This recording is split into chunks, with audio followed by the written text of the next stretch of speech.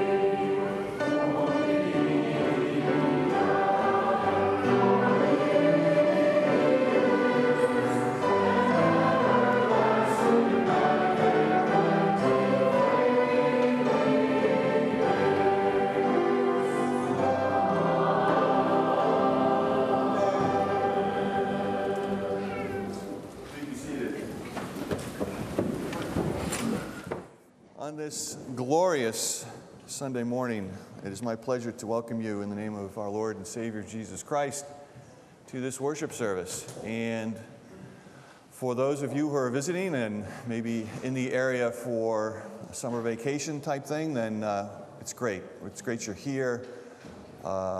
We welcome you and hope you are blessed and filled with what will happen in this worship service. And for those of you who are regular attenders and members, it's good that you're here and that you've given up a beautiful Sunday morning to be with us in God's house. We've got a busy Sunday ahead of us here. So a couple of things to get taken care of.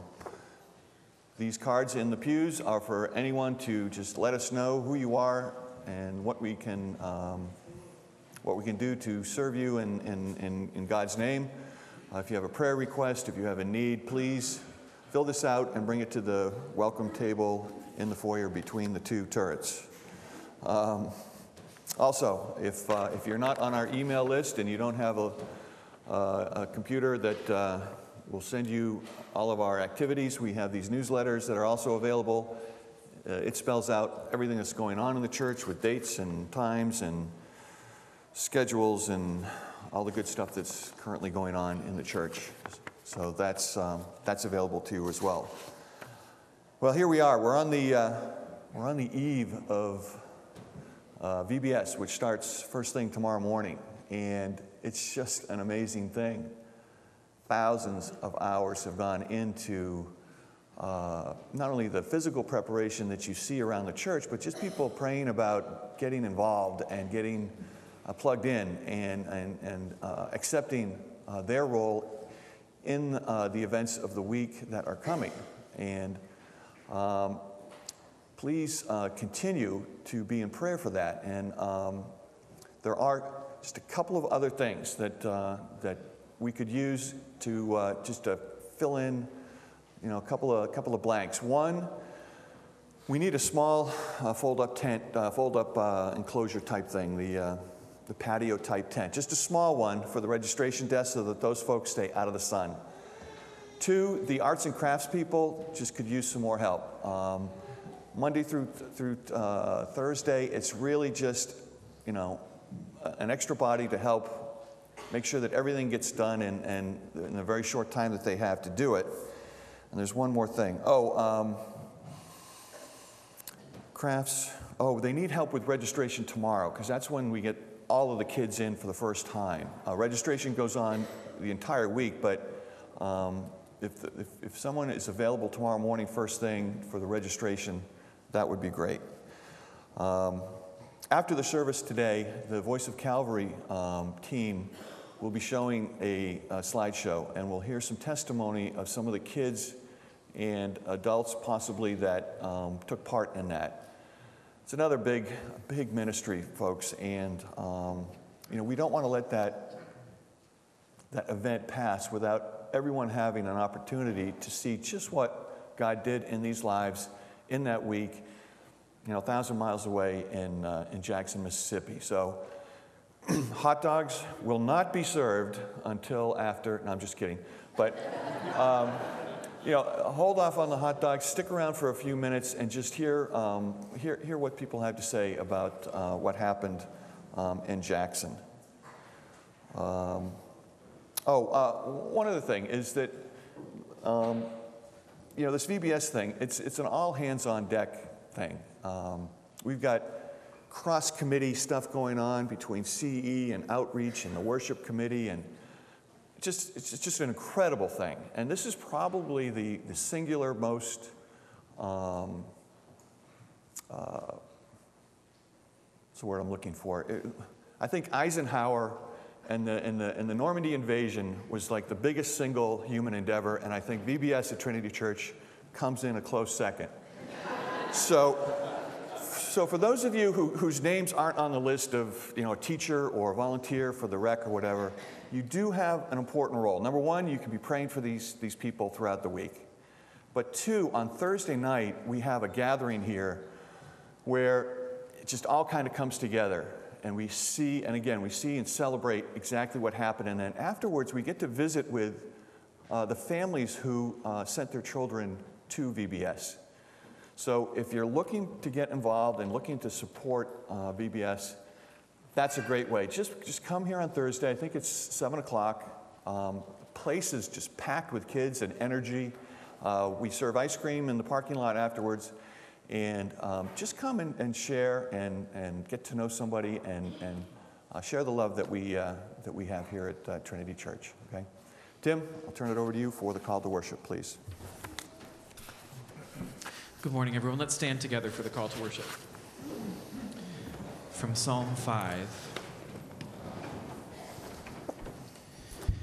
Bend your ear and listen to my words, O Lord.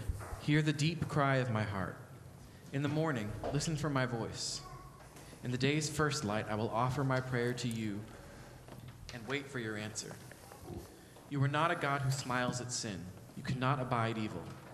And yet I, only by your loving grace, am welcomed into your house. I will turn my face toward your holy place and fall on my knees in reverence before you. Let those who run to you be glad they did. Let them break out in joyful song.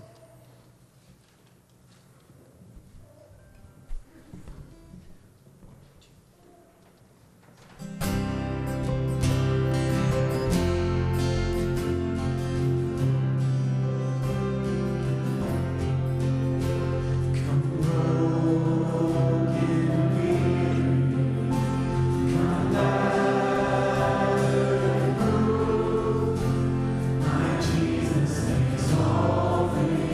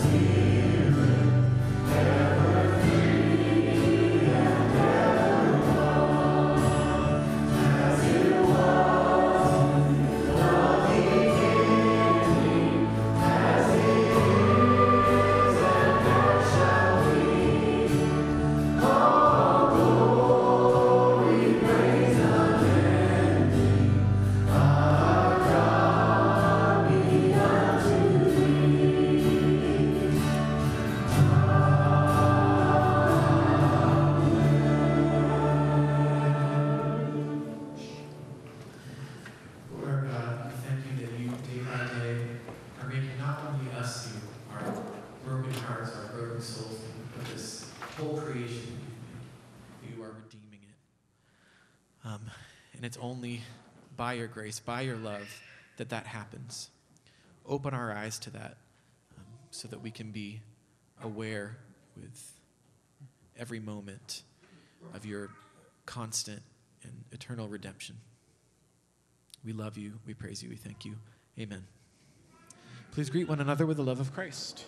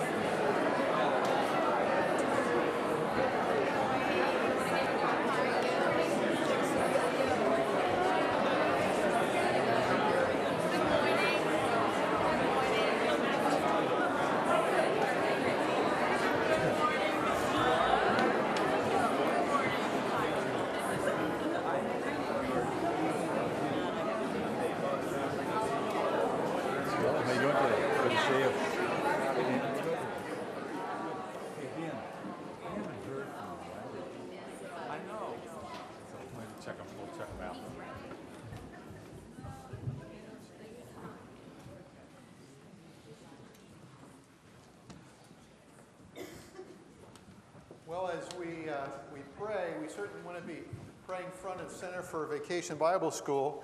And the theme verse is 1 Corinthians 15, 57, that says, "But thanks be to God who gives us the victory through our Lord Jesus Christ." So we'll be praying for the victory through the Lord Jesus Christ in all that we do in Vacation Bible School. And I also want to pray for ice cream scoopers. Yes, we pray about every little detail. We need 10 more ice cream scoopers, all right? So if you got a good strong hand, either one, and able to scoop some ice cream, it's a great job. And sign up in the foyer at the welcome table, and once we get 10, we're golden. So if God's speaking to your heart about that, sign up. Let's pray. Lord Jesus, thank you for the privilege of worshiping you. Thank you for the privilege of being called your sons and daughters of the kingdom. And Lord, your grace has planned it all. We thank you for your saving grace, your sustaining grace, your sanctifying grace, and the grace that we need to live an overcoming life in Jesus Christ.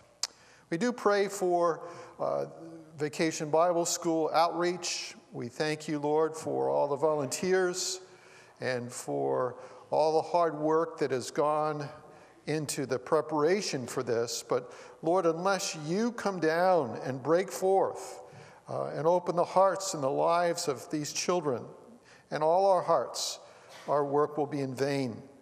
We acknowledge that our dependency is upon you, not taking confidence in our own strength and ingenuity, but looking to you to bring about the victory. And through Jesus Christ, we know that we will see great victory won, lives being changed and transformed, and children accepting Christ and taking steps of faith, perhaps calling some children to the mission field. Lord, raising money for the Alice Thompson School in Brazil. And Father, so many forming new friendships and more relationships between the staff and volunteers. So we pray for each aspect of this year's VBS. We pray for those who take the pictures to help keep the memory of Vacation Bible School alive, for our craft teams, that the crafts that they do will help solidify the lessons learned in the Bible classes. We pray for the kids to find out about VBS and come to learn about Jesus. So draw the children from towns all around us. We pray for kids who don't know Jesus to come and to bring a friend. Pray for good weather for all the sessions, for joy and peace and your rich grace for all the leaders who will serve. We pray that our VBS will proclaim your word clearly. We ask for extra stamina for the adults and kids in Vacation Bible School, especially on the 4th and 5th days as we begin to wane a little bit. So we pray for sustaining strength and stamina from start to finish. And Lord, thank you in advance for how you'll be working, and we pray for the drama, that you would use that, and for the musicians and the songs that are sung and the lessons that are taught. Father, the snacks that are given, each aspect, Lord, may you be glorified and may your kingdom be proclaimed. Father, we ask continued healing for those in our membership that need your healing hand. We think of Patty Golden, just had surgery this week. Continue to bring healing to her shoulder. Father, thank you for your hand upon her. We ask for others that are facing injuries, for healing and restoration, for strength and courage and endurance. And Lord, we ask that through these times of infirmities, that in our weaknesses we would see your power manifested in our lives. Hear us as we now sing unto you the Lord's Prayer.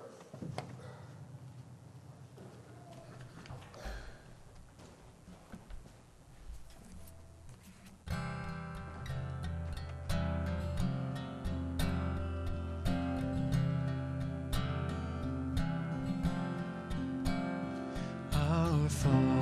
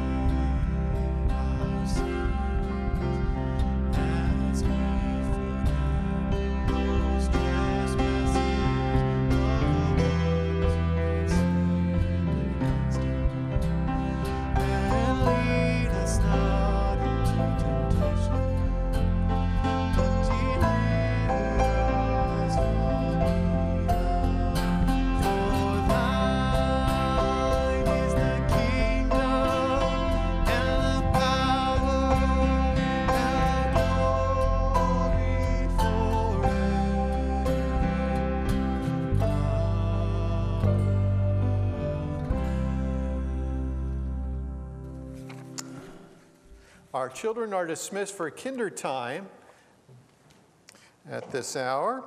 And as they're going, we'll prepare ourselves for singing the hymn, Take My Life and Let It Be, number 379. Now, the woman who wrote this, the story about her is listed in your program. Our children will be memorizing verses of Scripture this week.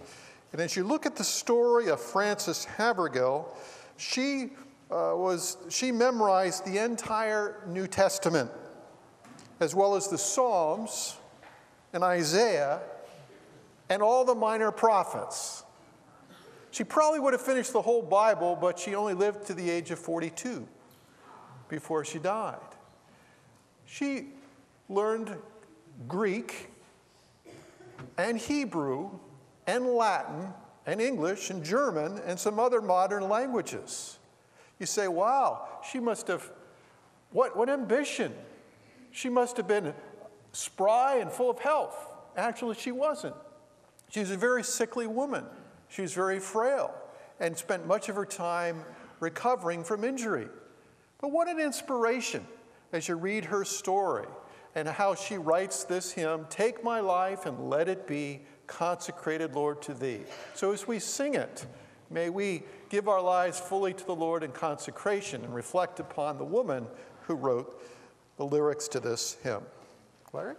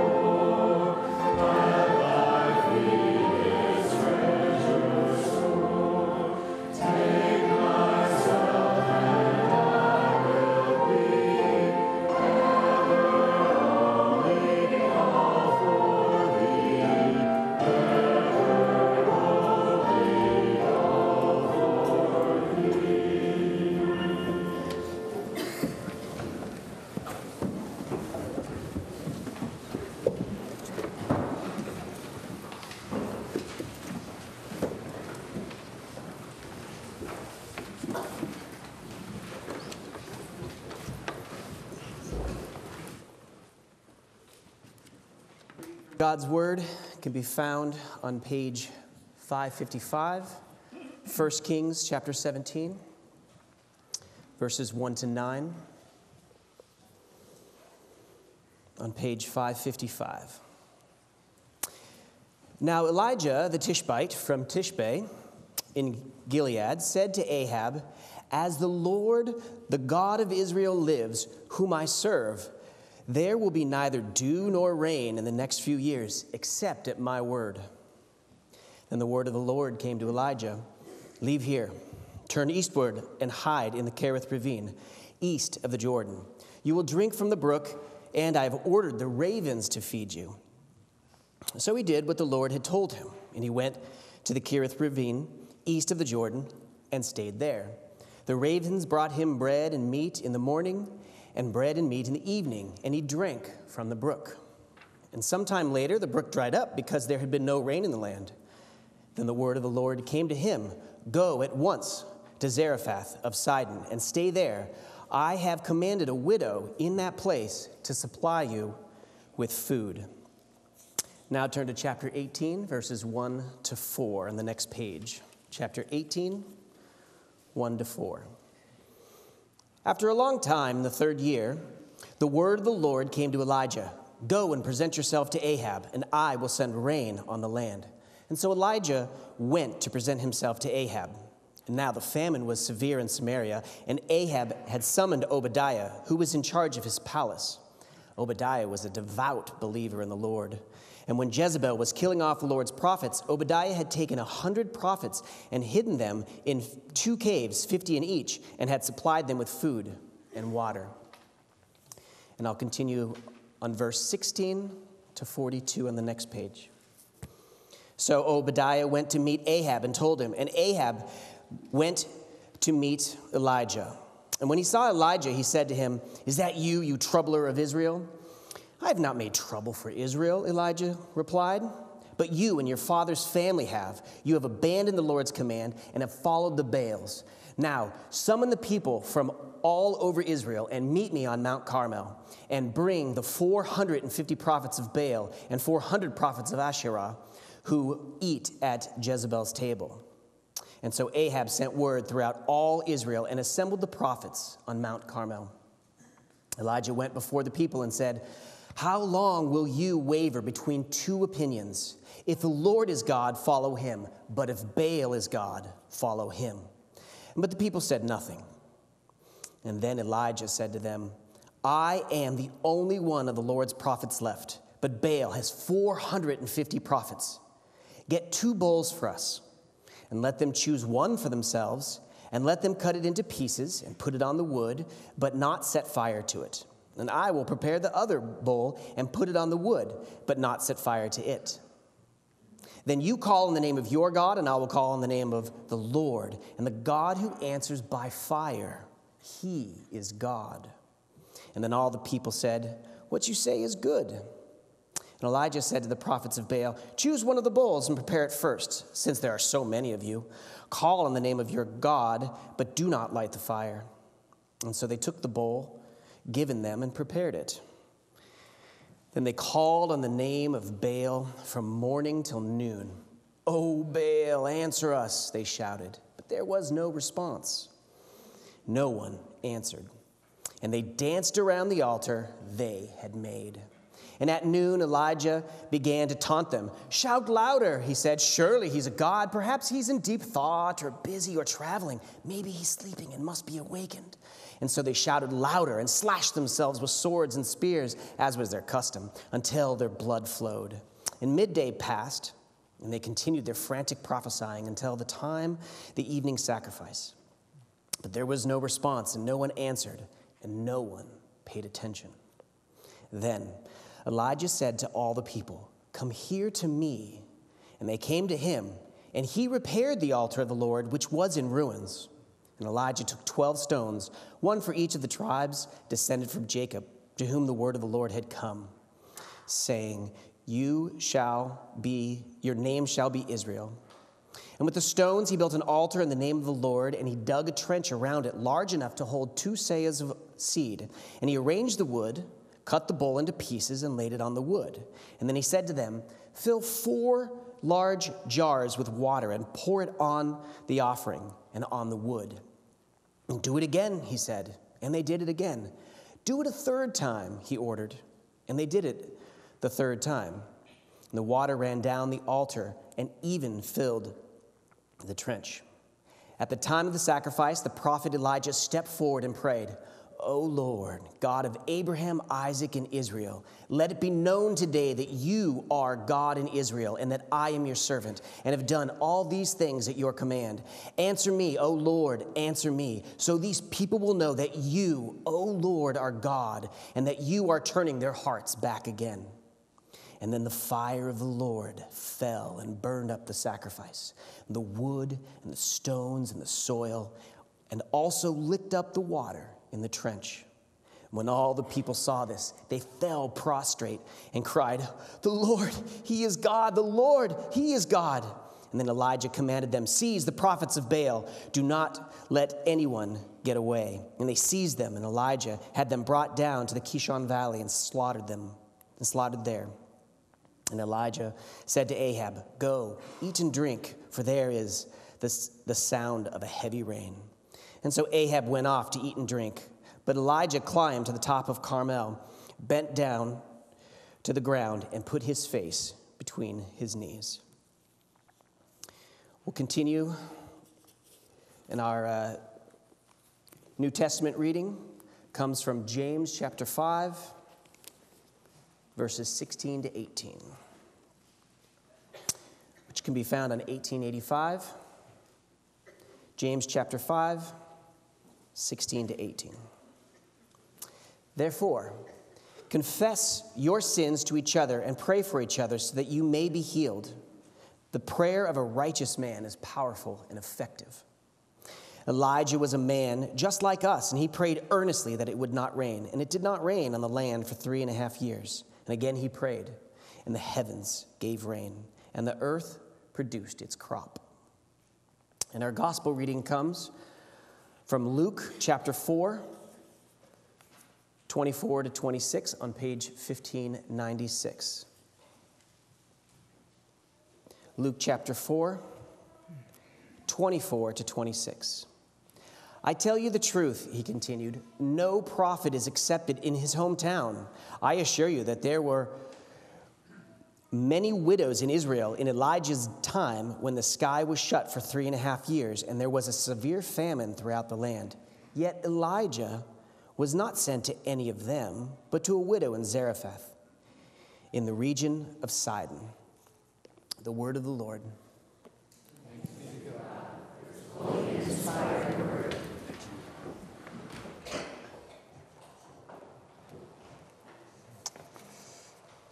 Well, thank you, Wesley, for the reading of God's word. Let's pray as we start. And just to let you know, we do have a sermon outline for you to help you in following along on pages 10 and 11 today on the prophet Elijah. Heavenly Father, thank you for the scripture. Thank you, Lord, for this prophet, this fiery prophet of yours. And Lord, as we now reflect and study his life, we pray that his example will inspire us to live our lives boldly and courageously for you in our time and in our culture. We ask this in Christ's name. Amen.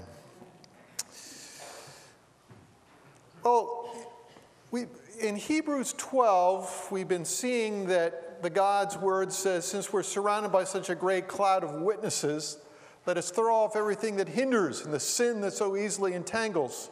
Let us run with perseverance the race that's marked out for us. And today's cloud of witness that we're looking at to inspire us in running our race with perseverance is the prophet Elijah. I call him the fiery prophet Elijah, because as you look through his life, you'll see fire all throughout his ministry. And Elijah served as a prophet in the 9th century BC in Israel, when wicked King Ahab was the ruler of the king of Israel to the north. First Kings says that wicked King Ahab's evil eclipsed all of that of the kings before him. Let that just sink in a bit, all right? His evil, his wickedness, far eclipsed everyone before him. He was that wicked, and yet he was called to be the king of Israel. He married Jezebel, the daughter of the Sidonians, and set up an altar for Baal worship that he built in Samaria. And part of their worship was to worship the Baal gods. And there's a little statue there for you on the screen in front of you of the Canaanite storm god Baal. They believed that he controlled the weather, he controlled the clouds, he controlled the rain. You can see where this is going. When the judgment is upon the nation of Israel with no rain, it's a direct condemnation of their worshiping this god Baal. Well, King Ahab also made an Asherah pole. Ashtoreth was the Canaanite mother goddess of love and fertility. And so they looked to her for prosperity. They didn't look to God. They looked to her to bring fertility to the land, fertility to the family, to bring prosperity to them. They say, why should we turn to God? Let's go to this. And they had this pole or this tall figure that they would worship. Well, just as Solomon had erected a temple to the Lord in Jerusalem, now King Ahab and the northern 10 tribes of Israel, he erected this pagan temple to Baal in Samaria around 874 BC. Imagine now that you are in a theocracy in which God is reigning, and you are the appointed king, and you say, we're going to build a temple to the Baal gods instead of that. So it gives you an idea of the wickedness and the evil of Ahab and of his wife Jezebel.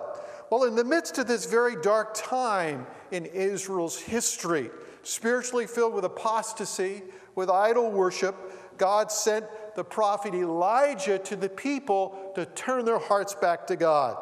Turn away from these idols and turn to Yahweh.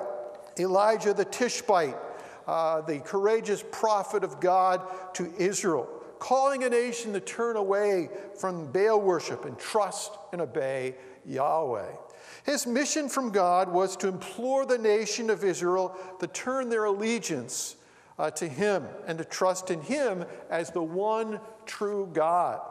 The prophet of God Elijah prayed that it would not rain, and the Bible said it didn't rain for 3.5 years. Well, that judgment of God was upon the people of Israel for their worship and trust in the storm god Baal, who was powerless to bring rain. And so there's a great drought upon the land. Well, with that bit of introduction, we now go into looking at the man Elijah as an inspiration for us in living our lives as Christ followers. Well, number one, Elijah in the drought sent by God for Israel's idol worship, and we see that in 1 Kings 17. So you may want to have your Bibles open to 1 Kings 17 as we look at that part of Scripture as we get started. Well, we read, looking in the first 6 verses of 1 Kings 17, that God has sent Elijah east of the Jordan to the river Cherith, where he feeds Elijah twice a day. Now, how does he feed him?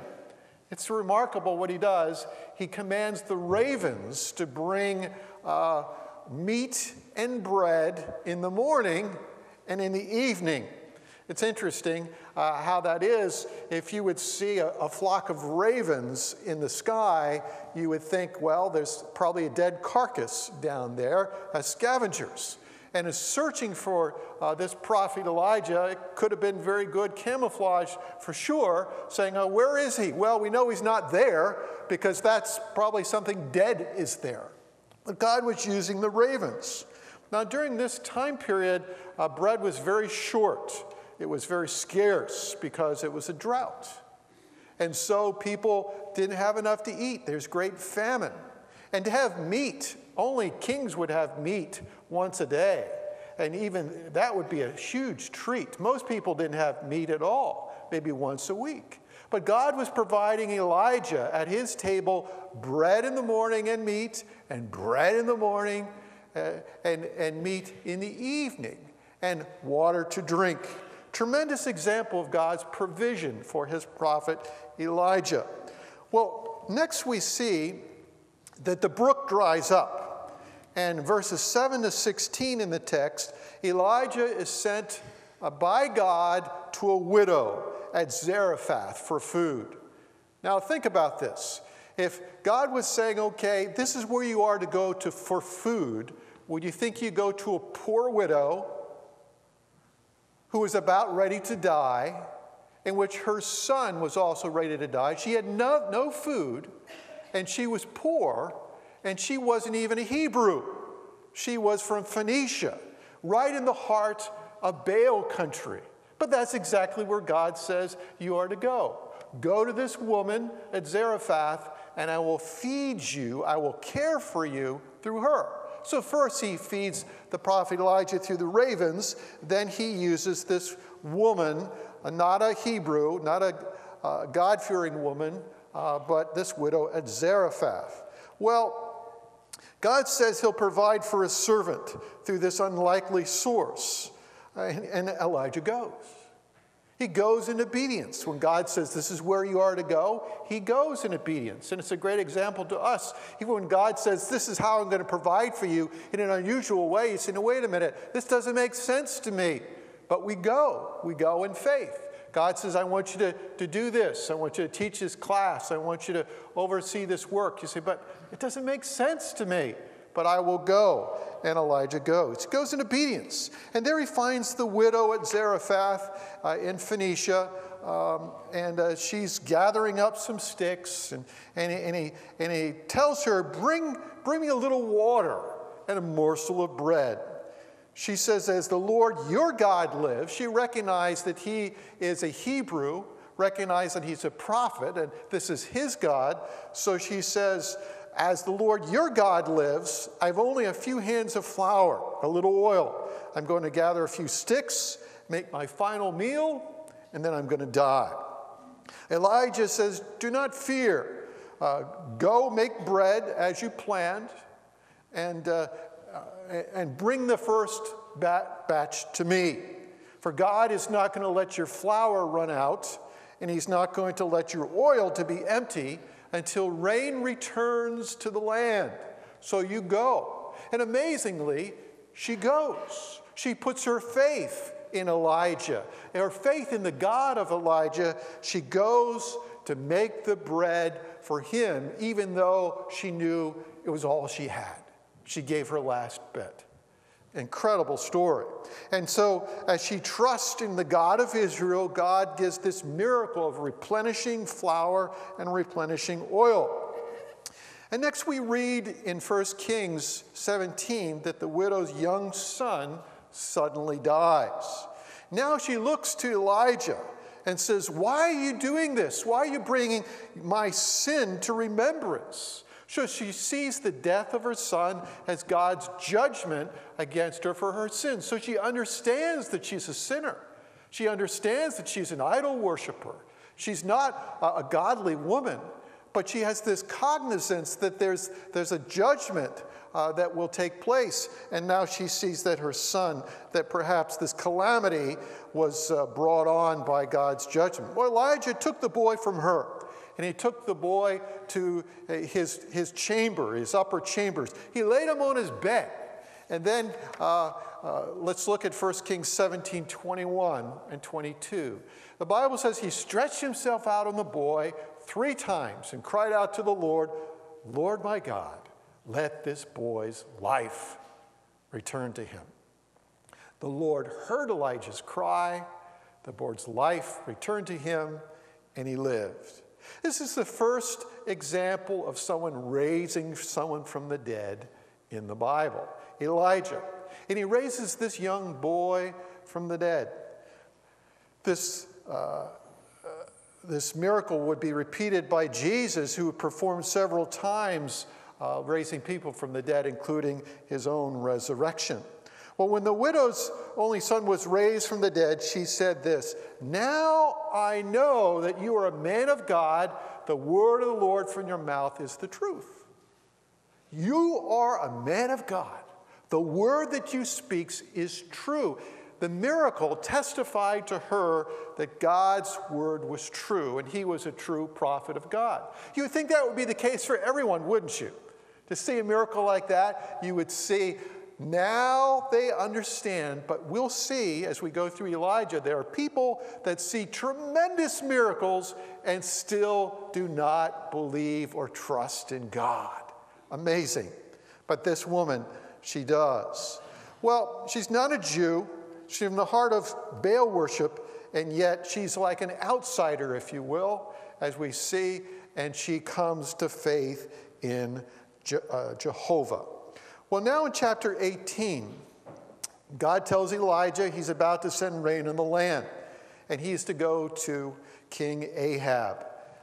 He finds Obadiah, a prophet, and asks him to set up the meeting with the king.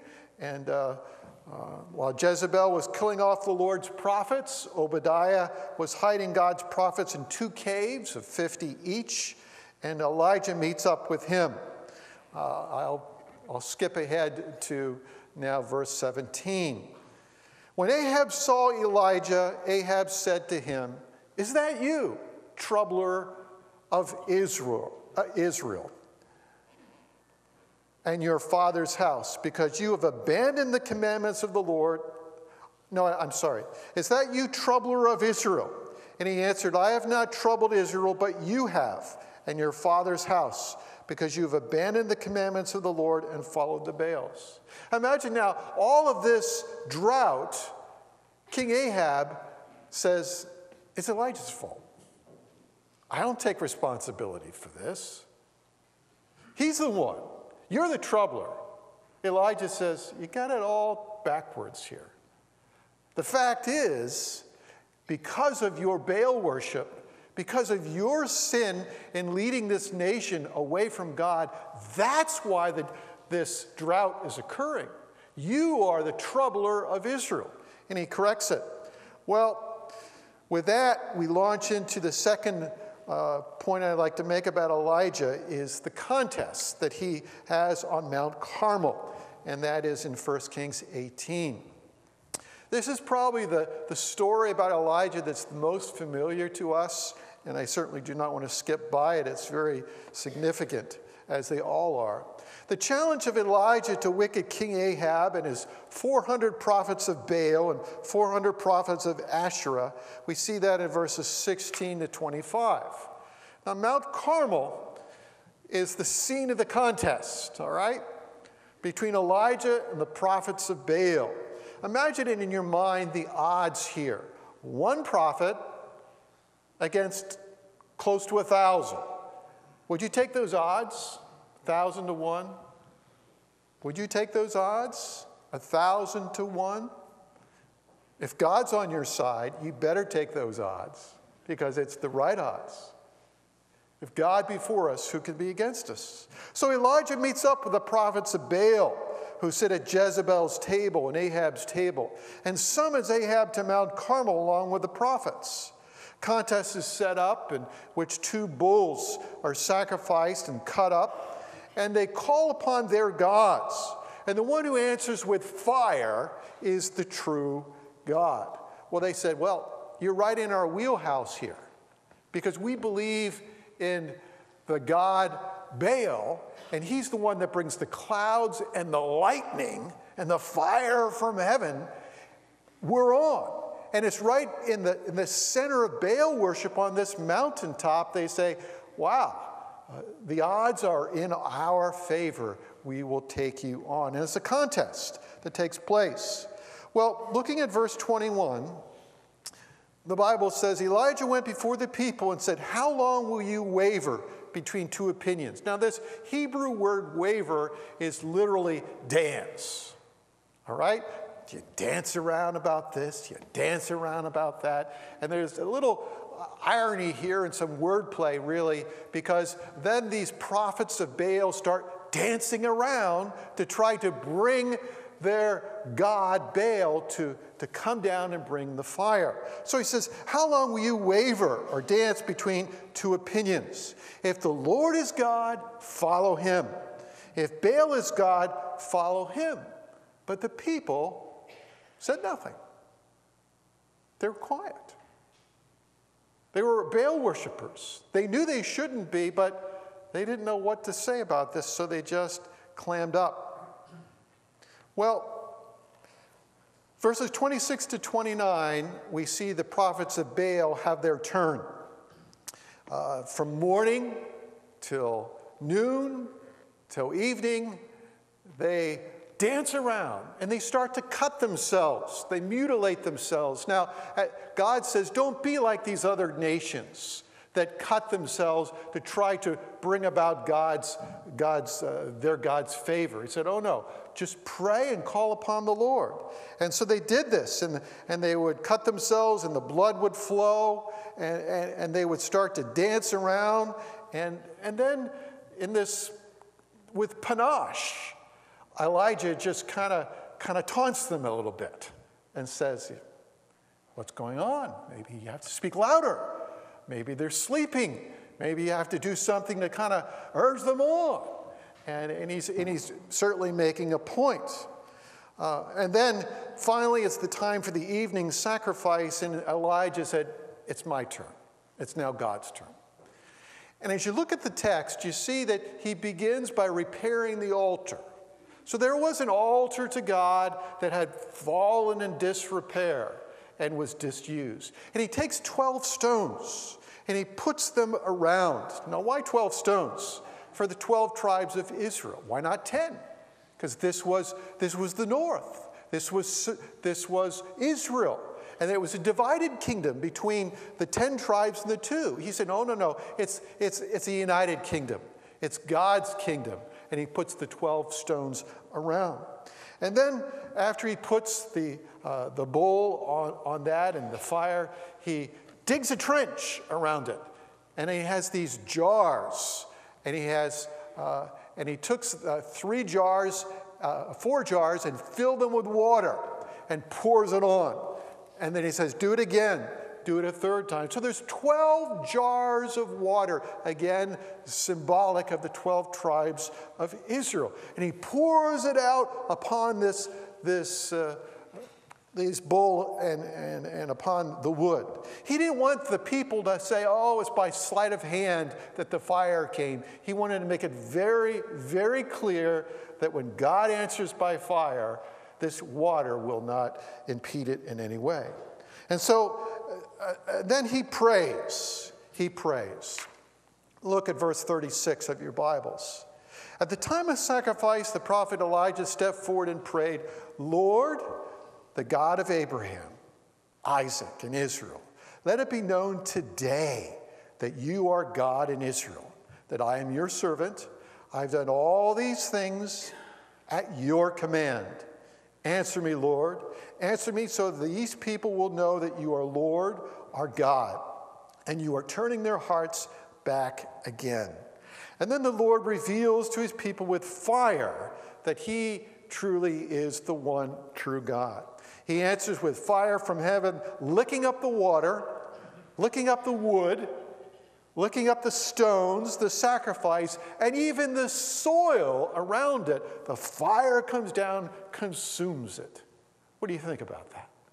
Do you think that would be convincing? How many of you would be convinced that God is truly God? There's some real diehard skeptics in this group. All right? That's all right. That's okay. There, the people believed that God was true. He was truly the Lord. But not Ahab. King Ahab, even after seeing this, does not believe and turn to God. Amazing. Well, thirdly, Elijah as a mighty man of intercessory prayer. We've already seen that early on he prayed that it would not rain, and it did not rain. We see that repeated in James 5 as well. He prayed earnestly it would not rain upon the land. For 3.5 years it didn't rain, and now God is saying, I'm going to bring rain. The time is up. And Elijah begins to pray for rain. He says to King Ahab, go, for there's the sound of heavy rain. Well, he's listening. Where's the sound of heavy rain? There's not even a cloud in the sky. But he says, God's going to bring the rain. And what does he do? He goes and puts his head between his knees and he prays. He asked his servant to go and to look for a cloud. And he says, is there a cloud yet? No, there's not. He prays again. Is there a cloud? No. He prays a third time and a fourth time and a seventh time, the number of completeness. And he says, there's a cloud about the size of a man's hand coming up over the sea. This, of course, would be the Mediterranean in Phoenicia, right on the coast. And he sees this cloud the size of a hand, and he stops and says, the rain is coming. The rain is coming. And now Elijah runs ahead of Ahab and his chariot in the power of the Lord. Do you like that picture? I love that picture. There's Elijah as an old man, and it's also the cover of your bulletin if you can't see it, all right? And he's running in the power of the Lord, in the strength of the Lord, all the way to Jezreel. Well, you know me by now. I want to know how far he ran. I want to know the distance. That's in my wheelhouse. And it was about 16 miles from Mount Carmel to Jezreel. He ran ahead of this in the power of the Lord. That's awesome. Well, this week I was listening to the news of a woman from Maine, 65 years old, a grandmother, who just swam successfully the English Channel. Tremendous, tremendous. And I said, wow, I want to see the body of this grandmother. Must be an incredible athlete. And she's an overweight grandmother. And I said, really? And she says that I'm just an overweight grandmother. And yet she did this incredible feat. And I said, what a super athlete. Well, Elijah wasn't a super athlete. He was just a man like you and I, probably older at this point. And yet the power of the Lord came upon him. He had the strength to run that distance, not just run, but run fast ahead of this. Now, this is another testimony to Ahab, that God is the God, the true God. He gives him this power to run it. Does Ahab repent and say, wow, I saw the fire, I saw the rain, now I see this guy running ahead. God, you must be God. He still doesn't repent, even with all of these miracles that we see again and again. Well, James says that he was a man just like us. Despite the great triumph of Elijah over the false prophets, despite his faith and his running in the power of the Lord in this way, yet he had his moments of fear as well. And right after this case, Queen Jezebel was undaunted, and she utters a curse formula promising to kill Elijah on the sight. Wicked King Ahab saw the Lord's power demonstrated again and again. He doesn't restrain his wife. He doesn't correct his wife. He just says, okay, honey, go with it. And he just goes with it. And she says, I'm going to put him to death. And so Elijah runs. He's afraid. He knows that her threat is a credible one. She's a wicked, bloodthirsty woman, an evil woman, who's an idol-worshiping woman, a woman of power, who has incredible power, unchecked. So he says, this is a credible threat. It's not just blowing smoke. And he runs. And he takes off, and then he goes under a broom tree, and he lays down, and God provides bread for him to eat and cooks it on the coals.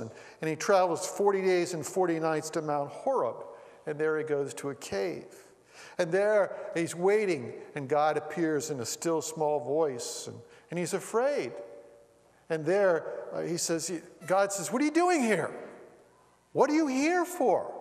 In other words, I haven't sent you to this place. He's running away. He's a person like us. He had his moments. And he said, I'm the only one left. I'm the last prophet left, and Jezebel is coming after me. And he said, no, you're not. I have 7,000 that have not bowed the knee to Baal. Sometimes we feel like we're all alone. There's no one in the university who's a Christian. There's no one at the workplace who's a Christ follower. And we feel like, I'm all alone. You're not alone. God has believers all over the place who have not bowed the knee to the gods of this age, but are truly trusting in God alone and Christ Jesus for salvation. Well, God speaks to him. He's a man just like us. James 5 says. He prays, and God answers. James 5 says to pray, turn sinners from their ways, confess your sins one to another, for the prayer of a righteous man is powerful and effective. Well, we see his prayer. Elijah prays with faith and intensity for the widow's dead son that we've already seen in 1 Kings 17. We see Elijah prays to God, putting his trust in his divine power and sovereign control over the earth in 1 Kings 18 at Mount Carmel, how he prays against all great odds. He was a man just like us, and we're called to pray and to follow his example as intercessory prayer warriors. Well, fourthly, I'd like to conclude with Elijah's glorious end, taken up by the Lord in a chariot of fire from 2 Kings 2. Certainly, I don't have time to go into this, but it's a great contrast to the wicked end of Jezebel and the wicked end of Ahab and how they die. And I'll trust that story to your reading. But here we find that his end is taken up in a chariot of fire. Looking at verse 11 of 2 Kings 2. Elisha and Elijah. As they were walking along and talking together, suddenly a chariot of fire and horses of fire appeared and separated the two of them. And Elijah went up to heaven in a whirlwind. Elisha saw this and cried, my father, the chariots and horsemen of Israel. And Elisha saw him no more. He took hold of his garment and tore it in two. So Elijah is taken to heaven in a chariot of fire. Elisha saw this. He picked up the cloak that had fallen from Elijah. He struck the water with it and divided it, just as Elijah did. And the spirit of Elijah, God's spirit, is now upon Elisha, and he does various miracles. Well, the spirit of Elijah is in John the Baptist as well. Malachi 4:5 says, before the Messiah comes, one of the spirit of Elijah will appear, and it will turn the nation back to God. And Jesus said John the Baptist was the promised Elijah to come. The Jews today in the Passover have a chair that they put there for the prophet Elijah, waiting for the coming of Elijah before the Messiah has come. But he's come. The prophet Elijah has come in John the Baptist as this prophet to come. And furthermore, Elijah reappears with Moses at the Transfiguration in Matthew 17. Well, here's the final challenge to give you all of this history. How do we apply that in our lives? Well, first of all, will you be like Elijah, courageous, taking your stand for the Lord, even though the odds may be against you 1,000 to 1 or more? Will you be strong and courageous and say, as for me and my household, we will serve God? Will you? Will his legacy inspire you in that way? Secondly, will you look to the Lord to provide for you food and water, knowing that God may use unusual means to do that, to provide for you and your family as you trust in him? Trust in him. He will provide. And thirdly, will you give yourself to intercessory prayer? I know many of you are prayer warriors in this church. I couldn't preach without you praying for me every day.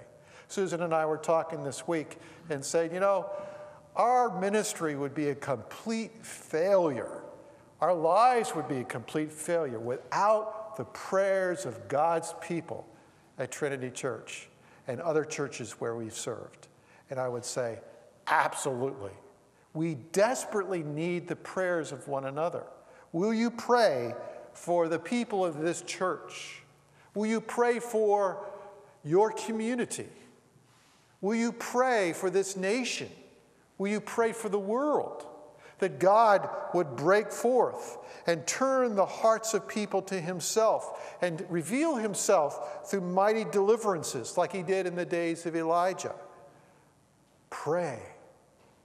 And fourthly, will you reach out to the outsider, a person who is outside of God's covenant family, like the widow at Zarephath, in ways that God will use you, and perhaps that outsider would come to faith in Christ and say, I now believe that your God is the true God, and what you speak is true, and I trust in God's word. Let's pray. Let's stand together, shall we? Let's stand.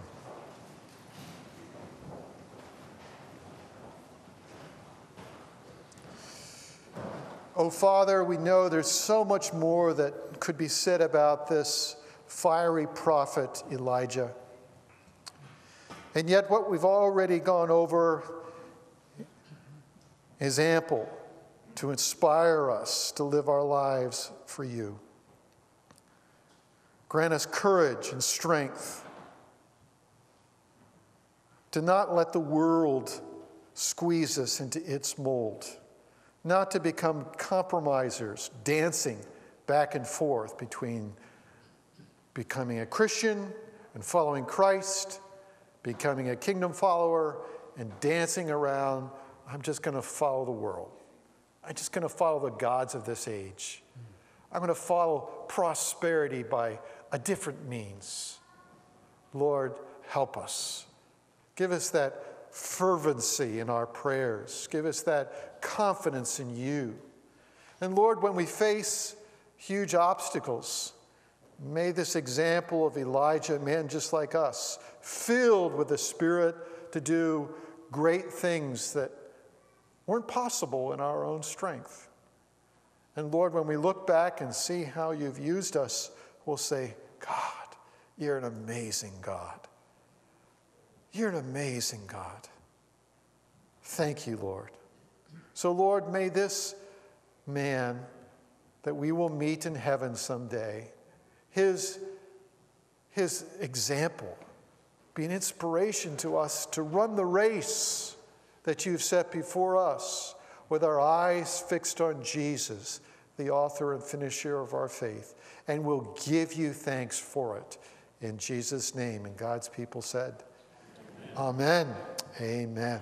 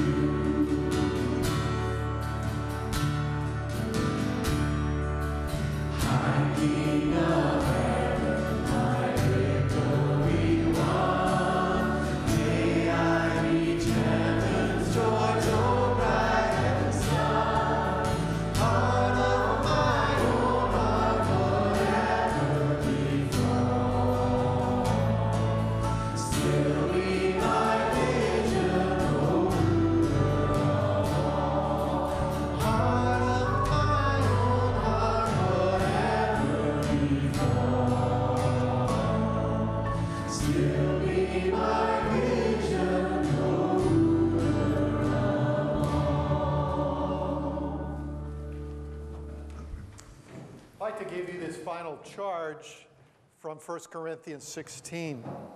Be watchful. Stand firm in the faith. Be strong. Let all that you do be done in love. Love for God, love for others, love for His Word. Be strong. God bless you.